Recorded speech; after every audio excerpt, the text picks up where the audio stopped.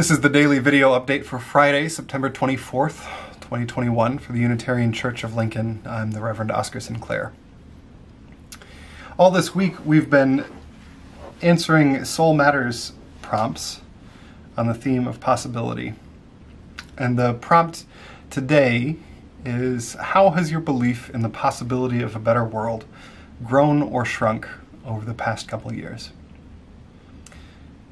And for me, this really builds on Wednesday's update about what it means for things to fall apart and what possibilities are contained within it.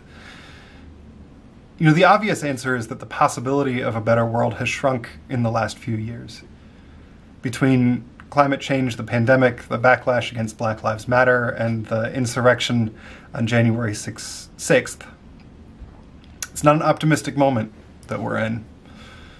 The window of the possible seems to be moving downward.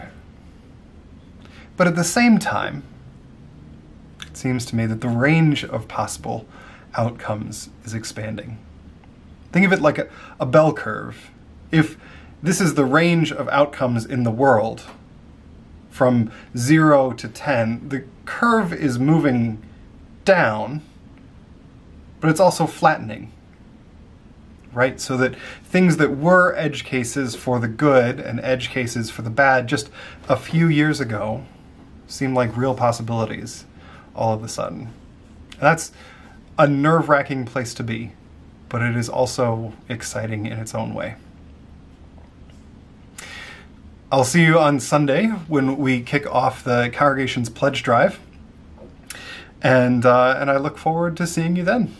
Have a great weekend, everybody.